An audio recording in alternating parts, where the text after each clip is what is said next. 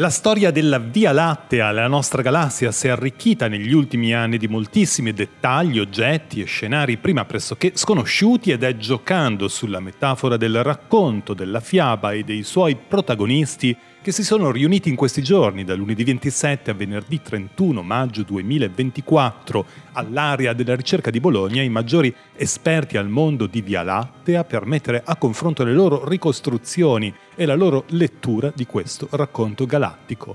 Ne parliamo con Else Starkenburg, astrofisica all'Università di Groningen nei Paesi Bassi. So once upon a time, the Milky Way was a baby galaxy. So I am very interested to learn about this very, very early history of the Milky Way and combining wonderful data sets that we have of how stars move in the Milky Way, but also what they are made of. We can try to reconstruct the past of the galaxy all the way to the very, very early ages. And so I'm very excited to be here in Bologna to talk to my colleagues and really try to put all of these pieces of the puzzle together to understand the bigger picture of how our galaxy formed and get the tale of its origin really clear to us. And who are your favorite characters in this tale?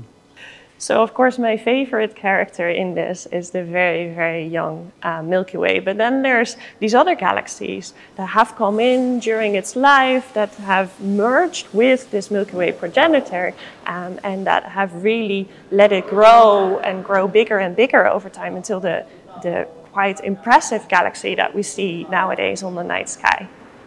And finally, what's going to happen at the end of this tale? What's going to happen at the end of this tale? So the galaxy that is the Milky Way is actually moving towards our neighboring galaxy, the Andromeda galaxy. So we know there's going to be another episode in its life where it's going to merge together with this neighboring galaxy and become an even bigger system. That will be a crazy sky that we have then, but that's only like 4 billion years in the future. So we have to wait for that to happen a long time.